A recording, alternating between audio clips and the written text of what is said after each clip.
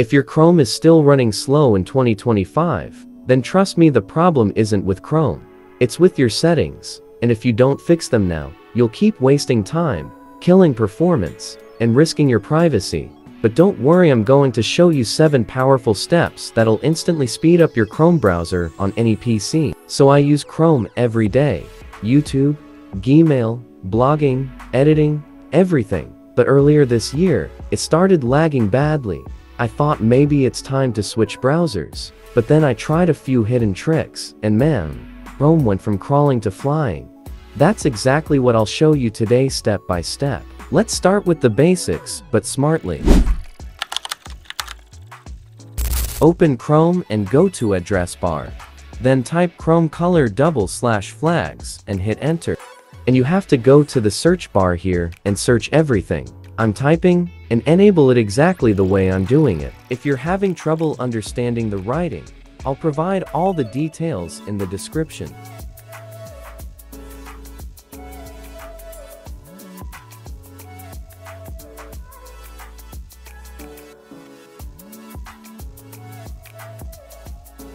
After all the steps are completed, a relaunch option will appear below, just click on it.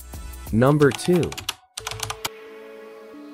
To remove unwanted extensions, you'll see an icon on the top bar of Chrome, click on it. If you don't find it there, click the 3-dot menu on the right and select the extensions option, then click on Manage Extensions. Now, except for the ones you actually use, delete all the other extensions just like I'm doing.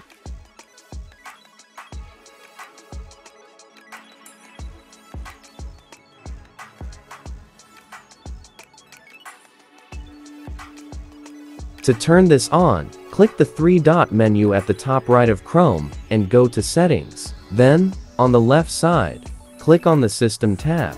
Here, turn on the option that says Use Graphics Acceleration when available. After that, go slightly up on the left side and go to the Performance tab. Then turn on the option for Preload Pages.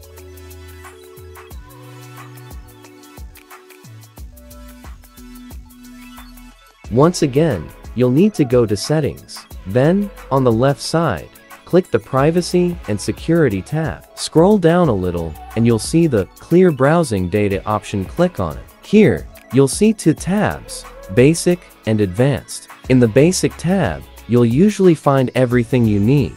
Simply set the time range to when your Chrome browser started slowing down, or if you're not sure, select All Time. Then, click Clear Data.